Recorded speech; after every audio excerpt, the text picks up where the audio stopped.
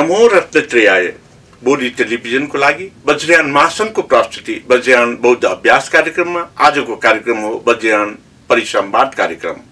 वज्रयान परिसंवाद कार्यक्रममा यहाँहरु समक्ष वज्रयान बौद्ध धर्म र वज्रयान बौद्ध धर्मसँग सम्बन्धित व्यक्ति विशेषलाई आमन्त्रण गरेर यहाँहरुसँग छलफल कार्यक्रमबाट यहाँलाई जानकारी दिने प्रयास गरेका छौं र यो कार्यक्रममा आज पनि त्यस्तै एकजना विशेषज्ञ व्यक्तित्वलाई तपाईहरु सामु प्रस्तुत गरेका छौं। आजको कार्यक्रममा हामीले यस कार्यक्रममा मणि संघ महाविहार मिखा बाहाका श्रद्धेय गुरु गौतम रत्न बज्राचार्यलाई निम्त्याएका छौं। उहाँको विविध क्षेत्रमा संलग्नता रहेको छ र उहाँको संलग्नताको आधारमा उहाँसँग हामीले छलफल गरेर तपाईहरुलाई वज्रयान बौद्ध धर्म र विहार वास्तुकला आदि सन्दर्भमा यहाँहरुलाई जानकारी दिने प्रयास गर्नेछौं। गौतम रत्न बज्राचार्यज्यू, यहाँलाई बोधी टेलिभिजनमा स्वागत छ। नमस्ते सर। यहाँको संलग्नता विविध क्षेत्रमा रहेको छ। कुन क्षेत्रमा यहाँ संलग्न हुनु भएको छ? म सबभन्दा पहिले त जने यो संघ संस्थामा आबद्ध हुनु पहिला सबभन्दा नेपाली एसटीआई सोगा गकाइमा संस्थापक सदस्य छु। हजुर। त्यसपछि आएर बजाचार्य संरक्षण गुठीको सहकोषाध्यक्ष म छु।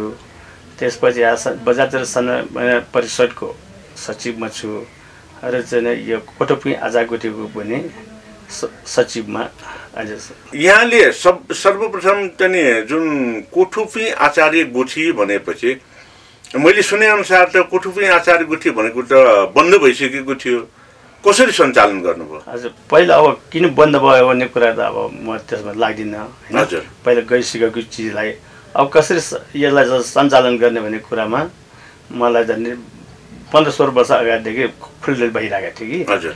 त्यसपछि अनि हाम्रो अग्रज दाजुभाइहरुसँग सल्लाह गरेर या हामी बन्द भएको चिजलाई किन गरेर अब नयाँ तरिकाबाट सुरु गरौँ भनेर सुरु गरेको। अहिले 14-15 वर्ष भयो। 14-15 वर्ष अनि सुरु राम्रोसित भइरहेको छ। हजुर।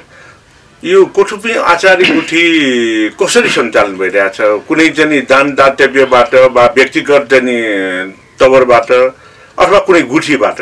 हामीले कसैसँग लिएको छैन। कसैले दिने इच्छा छ भने कति राख्न सक्छ राख, 2-4 हजार 5 हजार कति राख्न सक्छ त्यसैमा गरेको र चाहिँ हामीले चाहिँ प्रति व्यक्तिको चाहिँ शुल्क लिएर गरेर त्यो परम्परा चलाउनु भएको छ। अनि तपाईको आफ्नै बिहार मणि संघ महाविहार मिखा बाहा भनिन्छ हैन? मणि संघ महाविहारमा वज्रयान बौद्ध परम्परा अनुसार अहिले प्रचलनमा रहेको र परम्परामा रहेको जुन चाहिँ गतिविधिहरू के सञ्चालन भइरहेछ होला? अब अहिले हाम्रो बिहारमा चाहिँ खास गरी चाहिँ दैनिक पूजा गर्ने, नित्य पूजा गर्ने र अहिले गुणा धर्मको उपलक्ष्यमा चाहिँ 1 महिना चाहिँ गुणा धर्मको त टुटप बन्ने भन्ने पाठ गर्ने हामी गर्दछौँ। स्तोत्र पाठ गर्ने। त्यसमा हाम्रो घरि पछि जाने सकेसम्म कम्तीमा 1 जना घरि पछि 90 जना सबैजना आएर पाठ गर्ने गरिरहेको छु। यो मिखा बाहामा गोला धर्मको चाहिँ अहिले पाठ गर्ने गर्नुभएछ। यो बिहान हुने गरेछ कि दिउँसो अथवा बेलुका कहिले पाठ गर्ने गर्नुभएछ? पहिले त हामीले त बेलुका गर्ने गरिरहेको थियो। अहिले 10-15 वर्ष हामी पहिले सबभन्दा पहिले पूजा गर्नुपर्छ भनेर बिहानैदेखि सुरु गर्ने गरेर। बिहान कति 1-1.5 घण्टा 2 घण्टा कति चाहिँ समय? बिहान झन् 6 बजेदेखि पौने 7 सम्म पूजा गरिसकेपछि बौद्ध स्तोत्र पाठ गर्ने।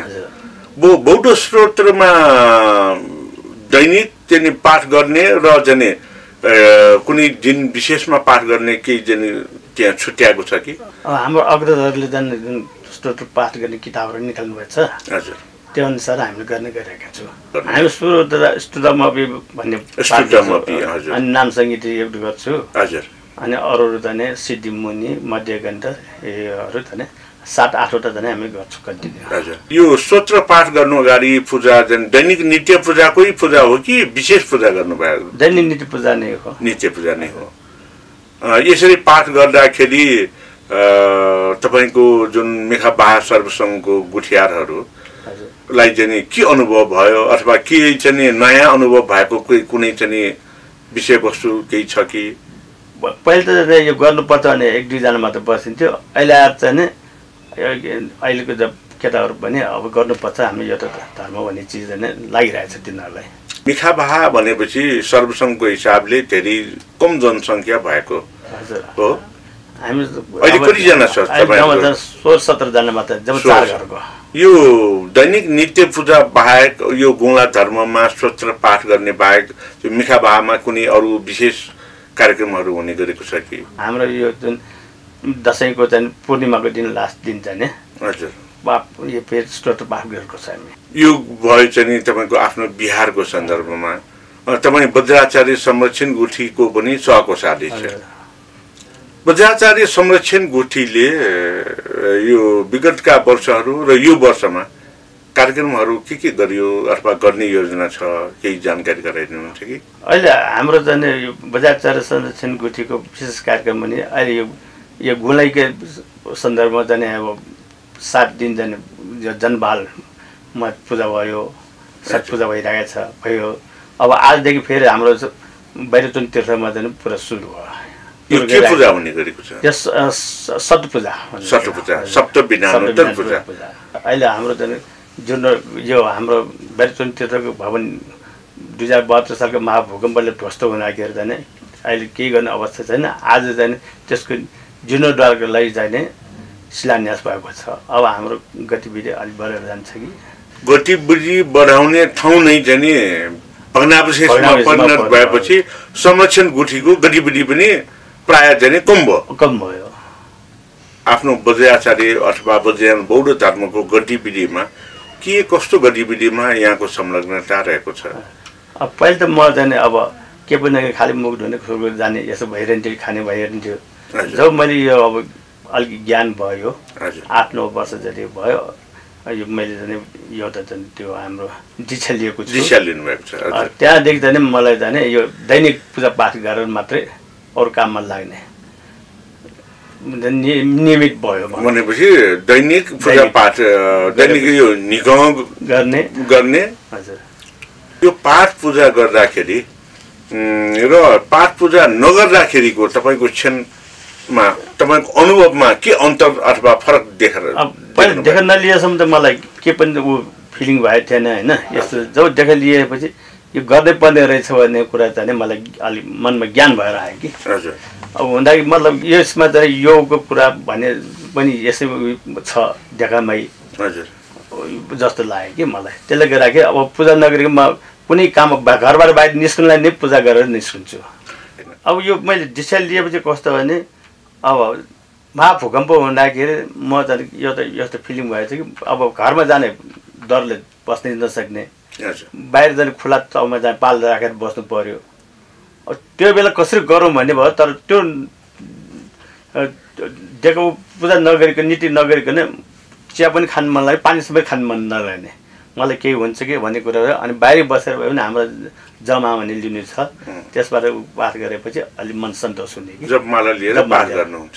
हजुर, तर गर्न नगरेसम्म मन सन्तोष। एक दिन नगराखेरि त्यो दिनसम्म मलाई चाहिँ एकदम के नभएको स्वास्थ्यमै गडबड भएको कि के हो जस्तो भयो कि। अनि तपाईँ त अब यता एसजिआई अर्थात् नेपाल एसजिआई भनेर जापानको सोकागाका इन्टरनेसनलको नेपाल शाखामा फाउन्डर मेम्बर। त्यहाँ गएर चाहिँ तपाईँले के अनुभव र अनुभूति पाउनुभयो त? त्यहाँ गएर के भयो भने हामीले पनि बुद्ध धर्म मान्ने, उनीहरू पनि बुद्ध धर्म मान्ने। त्यहाँ निचुरेन डाइसोनिन भन्ने चाहिँ करिब चाहिँ 800 वर्ष अगाडि जन्मिनु भएको। उहाँले हाम्रो बुद्ध धर्म सम्बन्धी अध्ययन गर्नुभएको छ। गरेर उहाँले सदर पत्रिका नै चाहिँ सबभन्दा राम्रो यो मानव जातिको लागि भनेर उहाँले चाहिँ पत्ता लगाउनु भएको छ। त्यसले गर्दा उहाँले चाहिँ सदर्म पत्रिकालाई गर्नुपर्छ भनेर प्रचार प्रसार गर्नुभयो।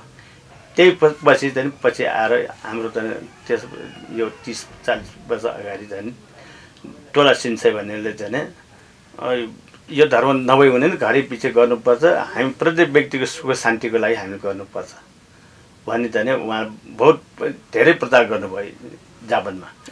त्यही प्रभावमा नेपालमा पनि हाम्रो यहाँ सुरु भएको करिब 25-26 वर्ष भयो। तर त्यसमा गएपछि हामीले पनि सोच गरेँ अहिले सब त्यो जो त्यहाँ सदस्य भएपछि हामी व्यवहारमा चाहिँ अलिक परिवर्तन भइरहेको छु। व्यवहारमा परिवर्तन मतलब कस्तो परिवर्तन? कस्तो भने अब कुरा गर्ने तरिका पनि फरक। अब हाम्रो के कसो छ भन्ने कुरा रेखदेख गरिरहने अनि सब भइरहने, उसलाई केही भयो कि कस्तो भयो कि भने यसो रेखदेख गरिरहने, उसलाई केही मर्का पऱ्यो केही ऊ पऱ्यो भने कसरी सल्भ गर्ने भन्ने छलफल हुन्छ कि।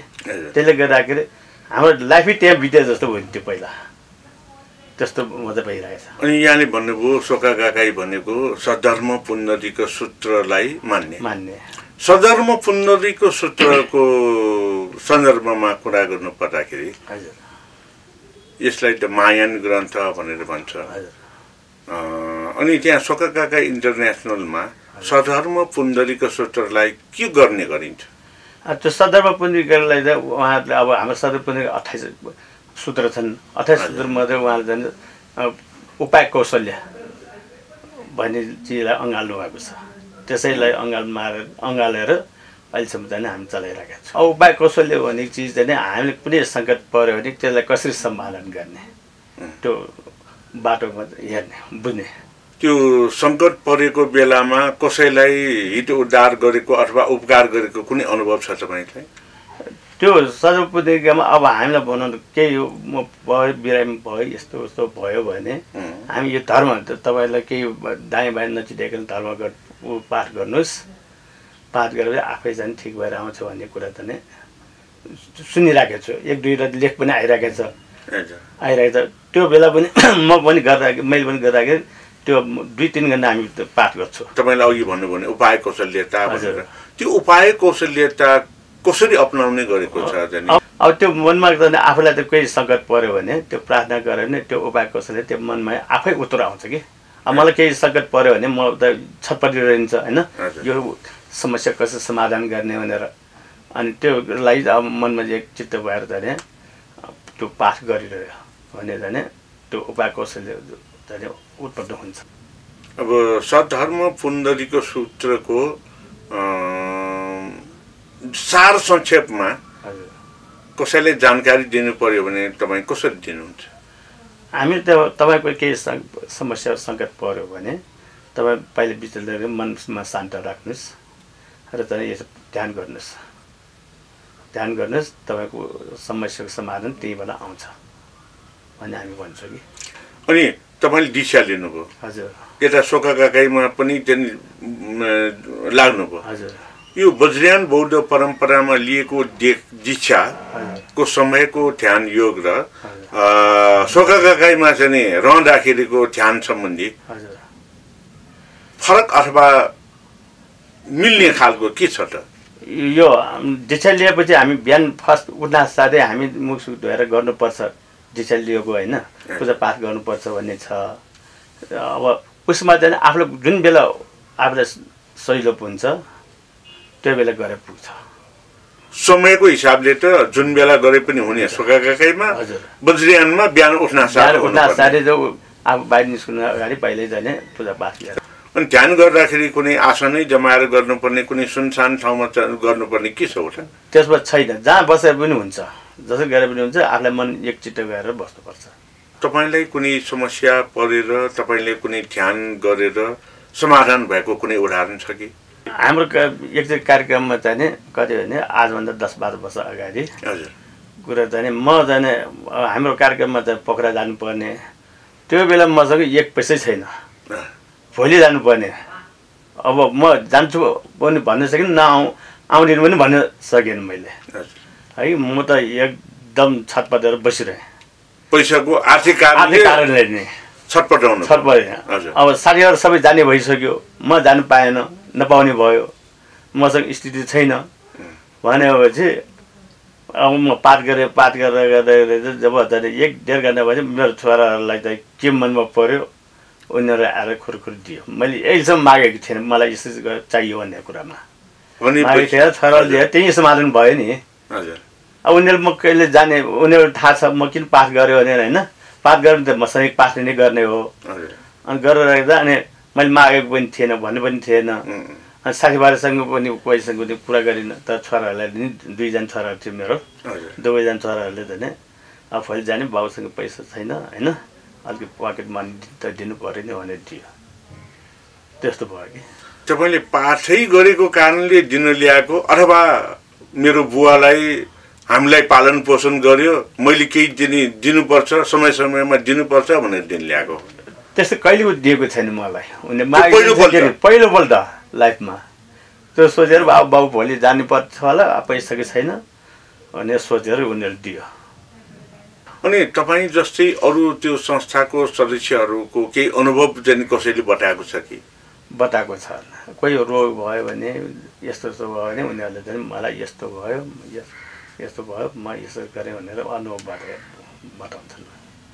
अनि यता संरक्षण गुठीको विभिन्न कार्यक्रममा जाँदाखेरि तपाईले यो पूजापाठमा चाहिँ व्यवस्थापन गरिदिने मात्रै हो कि पूजापाठमा अग्रसर भएर कुनै चाहिँ त्यहाँ चाहिँ पाठ पूजा पनि गर्नुहुन्छ? मैले व्यवस्थापनमा अग्रसर हेरिराखेको छु होइन, गरिराखेको छु। त्यसमध्ये चाहिँ यो हाम्रो टुटा पाठ गर्ने चाहिँ कार्यक्रम र चाहिँ यो गृह शान्ति गर्ने पाठ यस्तो चाहिँ मैले गरिरहेको छु। गृह शान्ति भनेपछि के होला? यो कसैको अब गृह दशा लाग्यो भने पाठ गरिदिनु भन्ने हुन्छ, त्यो गृह शान्ति पाठ गर्ने, यस्तो जन्मदिनको चाहिँ पाठ गर्ने यस्तो गरिदिन्छु। भनेपछि तपाईँले आजसम्मको दिनमा जे जति संस्थाहरूमा लाग्नुभयो, गतिविधिमा लाग्नुभयो, एक किसिमले बौद्ध धर्म र वज्रयानको नित्य कर्म अथवा चाहिँ दैनिक चाहिँ गर्नुपर्छ भनेकै आधारमा मात्रै अगाडि बढिराख्नु भएको छ। र शोकगाईमा लाग्दाखेरि यो साधारण पुण्डरीका सूत्रको अनुसार ध्यान गरियो भने सङ्कट टर्छ भनेकोले गरिराख्नु भएको छ। अब सङ्कट टर्छ भनेर गर्दाखेरि र यसलाई अध्ययन अनुसन्धानतिर लाग्दाखेरि केही भिन्न चाहिँ हुने तपाईँले केही महसुस गर्नुभएको छ? केही भिन्न, उनीहरूको जापानिज भाषा भयो, हाम्रो नेपाली भाषा मात्र गर्ने एउटै हो। एउटै हो। उनीहरूले चाहिँ यहाँ आउँदाखेरि कुनै धर्म देशना गर्ने, त्यहाँ कुनै चाहिँ यो सधर्म पुण्डरीको सूत्रको व्याख्या विश्लेषण गर्ने गर्छ कि? गर्छ, उनीहरू अब चाहिँ गर्नुहुन्छ। उनीहरू जापानिज भाषाले गर्नुहुन्छ अनि त्यसको चाहिँ नेपालीमा उल्टा गर्नुहुन्छ। महत्त्वपूर्ण रूपमा तपाईँले सधर्म पुण्डरीको सूत्रको कहीँ कतै कुनै चाहिँ सुनेकोबाट केही ज्ञान चाहिँ हासिल गर्नुभएको छ कि? अब हामीले त्यो संस्थामा लगाएपछि कसरी साथीभाइ बनाउने, उनीहरूलाई पनि कसरी संलग्न गराउने भन्ने कुरामा त्यहाँ चाहिँ भइरहेको छ। तर हाम्रो एसडिआईमा चाहिँ यस्तो समस्या आयो म के गर्नु भन्ने कुरा हुन्छ होइन। अनि हामी यसै चाहिँ प्रार्थना गर्नुहोस् र समाधान आफै हुन्छ भन्ने सल्लाह दिन्छौँ र गर्दाखेरि समाधान भएको पनि उनीहरूले भन्छन्, एक्सपिरियन्स सुनाउँछन्। अब हामी कार्यक्रमको अन्ततिर आइपुगिसकेका छौँ। के कुरामा एसडिआईमा जाँदाखेरि अथवा समन्वय परिषदमा जाँदाखेरि अथवा संरक्षण गुठीमा जाँदाखेरि र यो पुई आचार्य गुठी कोठुपुई आचार्य गुठी चाहिँको पुनरुत्थान गर्दाखेरि सबैभन्दा सन्तुष्टिको क्षण के आधारमा तपाईँले कुन माप चाहिँ प्राप्त भएको छ? मलाई चाहिँ अब यो सन्तुष्ट प्राप्त भन्दाखेरि मेरो यो कोठुपुई आचार्यमा र चाहिँ नेपाली एसडिआईमा छ मलाई। किनभने कोठुपुई आचार्यको बन्द भइसकेको चिज अहिले आएर चाहिँ हामीले 14-15 वर्ष भन्दाखेरि सबै बिहारमा अब गर्नुपर्छ भनेर दाजुभाइहरू सबैले सल्लाह दिन्छ, सबैले मद्दत गर्छन्। त्यस्तै एसडिआईमा पनि केही अवसर समस्या पर्यो, कुनै दुविधा भयो भने हामी छलफल गर्छौँ। छलफल गरेपछि तपाईँ यसो गर्नुहोस् न, यसो गरौँ भन्ने चाहिँ सरसल्लाह भइरहन्छ कि त्यसले गर्दा समाधान गर्ने बाटो त्यहीँबाट निस्किन्छ। आदरणीय दर्शकबिन, आज हामीले मणि सङ्घ महाविहार मिखा बाहाका सर्वसङ्घका गुठियार र विभिन्न सङ्घ संस्थामा सक्रिय भूमिका निभाउनुभएका गौतम रत्न बज्राचार्यसँग छलफल गरेर तपाईँहरू समक्ष केही कुराहरू जानकारी दिने प्रयास गर्यौँ। काठमाडौँमा जति पनि महाबहीहरू छन् ती महाबहीहरूमध्ये 18वटा महाविहारलाई जे आचार्य गुठीले समेटेको छ र यो 18वटा महाविहारहरूमध्ये कोठुपुईमा रहेका जति पनि विहारहरू छन् र वज्रयान बौद्ध परम्परामा एक प्रकारले भन्नुपर्दाखेरि बौद्ध परम्परा नै मासिने अवस्थाको स्थिति यो कोठुपुई क्षेत्रमा चाहिँ अवस्थित रहिसकेको अवस्थालाई पुनर्जागरणमा उहाँहरूले गर्नुभएको छ र यो पुनर्जागरण र उत्थानको कारणले नै गर्दाखेरि कोठुपुई र यो कोठुपुई क्षेत्र भन्ना साथै काठमाडौँको जुन चाहिँ जैसी देगलबाट दक्षिण भेगका बिहारहरूलाई चाहिँ कोठुपुई भन्ने गरिन्छ र यो कोठुपुई क्षेत्रमा जे जति पनि कार्यहरू अहिले भइरहेको छ यो एक किसिमले पुनरुत्थानको कार्यक्रमको रूपमा रहेको छ। वज्रयान बौद्ध परम्परा र धर्म संस्कृतिलाई पुनरुत्थान गरेर जोगाउनेको निमित्त उहाँहरू सक्रिय हुनुहुन्छ। यो सक्रियतामा गौतम रत्न बज्राचार्य पनि एकजना हुनुहुन्छ र आजको कार्यक्रममा उहाँहरूले जे जति पनि गर्नुभयो त्यसलाई एक किसिमले विवरणात्मक प्रस्तुतिको रूपमा छलफलको दौरानमा तपाईहरुलाई प्रस्तुत गर्यौं र आगामी दिनमा पनि हामीले यस्तै कुनै वज्रयान बौद्ध धर्मको पुनरुत्थान, दर्शन पक्षको ज्ञान र विविध पक्षलाई जानकारी गराउने गरेर वज्रयान बौद्ध संवाद कार्यक्रममा तपाईहरुलाई यसरी नै छलफलबाट हामीले जानकारी दिने प्रयास गर्नेछौं र आजको कार्यक्रममा तपाई यो बोडी टेलिभिजनको स्टुडियोसम्म आएर हामीलाई र हाम्रा दर्शकलाई जानकारी दिनुभयो। गौतम रत्न बज्राचार्यज्यू, यहाँलाई धेरै धेरै धन्यवाद। मलाई यो बोडी टेलिभिजनबाट कोठुपुईको विषयमा केही जानकारी दिन पाएकोमा धेरै खुसी लागेको छ। यसको लागि बोडी टेलिभिजनका सम्पूर्ण परिवारलाई धन्यवाद दिन्छु। आदरणीय दर्शकबिन, आजको कार्यक्रम गौतम रत्न बज्राचार्यसँगको छलफलका साथ यही अन्त्य गर्न चाहन्छु। भवतु सर्वमङ्गलम्।